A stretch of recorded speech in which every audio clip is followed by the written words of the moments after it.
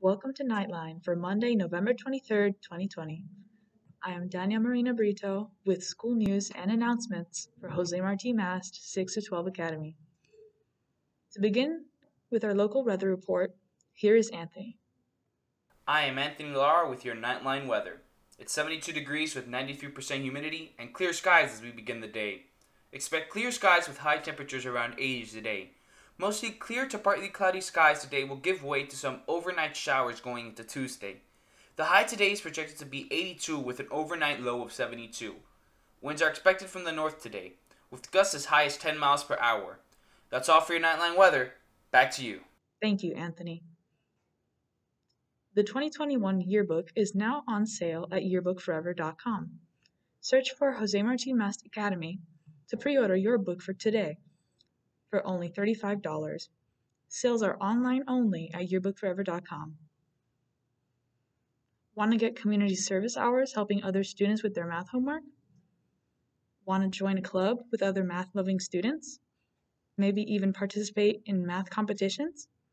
Mu Alpha Theta meets every first Wednesday of the month, starting at 3:30 p.m.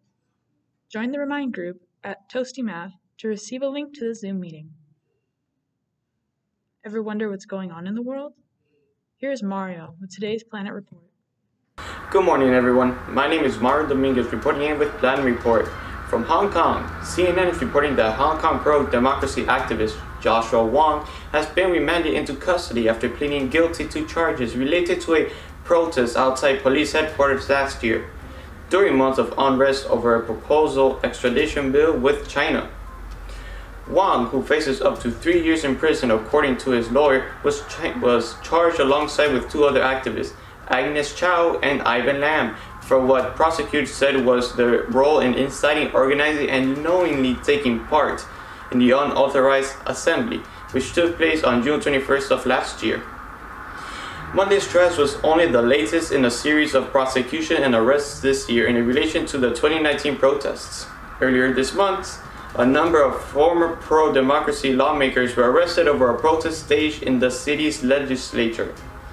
The protests have largely been eclipsed politically, however, by the national security law imposed on the city by Beijing this summer. This law criminalizes secessions, subversions, and collusion with foreign forces, and carries it with a strict prison terms. That's all for now. Back to you. Thank you, Mario. The National Art Society meets the first Friday of the month from 3:30 to 4:30 p.m. It is open to all students who have taken or are currently taking a high school level art class. Contact Ms. Morales for more information. Students Working Against Tobacco, or SWAT, is on a mission to reduce tobacco use, expose manipulative marketing of tobacco, and empower youth to stand up against big tobacco. SWAT meetings are on the first Thursday of the month. Join them on Microsoft Teams with the join code below. Picture days are almost here. Physical students will take their school pictures on Monday or Tuesday, November 23rd or 24th, through their language arts classes. Students can dress down for free on their scheduled picture day and must follow the school dress code. MSO students, Picture Day will take place on Wednesday, November 25th, Teacher Planning Day. Pictures are by appointment only, so please check our school's social media pages or the school site for information on scheduling your photo appointment here at Jose Marti MAST. Contact Ms. Morales for more information. And today, we bring you a new segment, The Earth Actually Matters, or TEAM. Here's Isel to tell you more. Introducing The Earth Actually Matters with Isel Rodriguez. Scientists predict that by 2100, Greenland will be shedding ice faster than any time in the past 12,000 years. Scientists report on October 1st in Nature. Since the 1990s, Greenland has shed its ice at an increasing rate. Meltwater from the island's sheet now contributes at about 0.7 millimeters per year to global sea level rise. But how does this rapid loss stack up to against the ice sheet's recent history, including a 3,000-year warm period?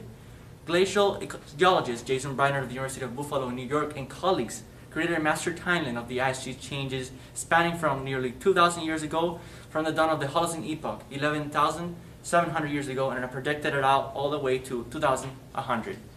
During the past warm episode from about 10,000 to 7,000 years ago, Greenland has lost its ice rate at a rate of 6,000 billion metric tons each century, the team estimates.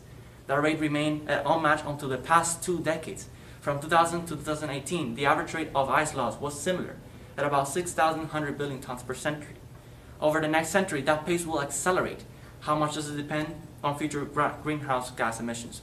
Under lower emissions scenario, ice loss is predicted to be an average of 8,800 billion tons per century by 2100. With higher emissions, the rate of loss could ramp up to 35,900 billion tons per century. Lower emissions could slow the loss, but no matter what humanity does, the ice will melt this century at a faster clip than it did during the warm period. See you next time, team. The Earth actually matters. Thank you, Isel.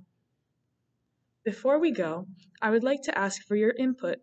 Share what you are thankful for this Thanksgiving with us, and you could be featured on our show.